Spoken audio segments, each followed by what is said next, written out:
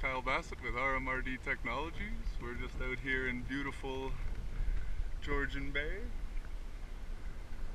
on a sailboat here. Captain Grant Warga, and just testing the little wind turbine. Just catching some of the wind off of one of the sails, and it's been running great. It's kicking now, yeah.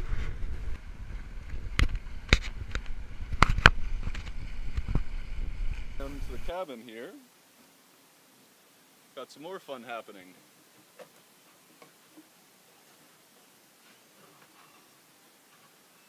So we're actually running a 3D printer on a sailboat. Pretty neat, actually, to be able to, on sailboats as you're out at sea, you may be several days away from a marina or a port, so you may need equipment or emergency parts or things like that. So having a 3D printer on a sailboat is a really interesting way to be able to be self-reliant and be able to create your own parts. Right now we're just running a little printrbot simple metal, printing in PLA plastic,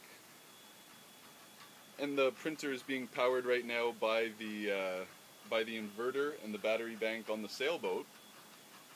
And I think in the future, actually, if this were a system that would be permanently installed, the printer, the 12-volt power supply on the printer could actually be directly hooked up to the batteries potentially, which would be really neat.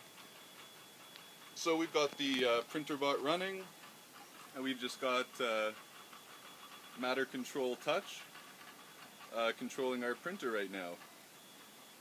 So this gives us all the functionality that we need from typical mattercontrol software, and allows us to run this printer off-grid like we are today.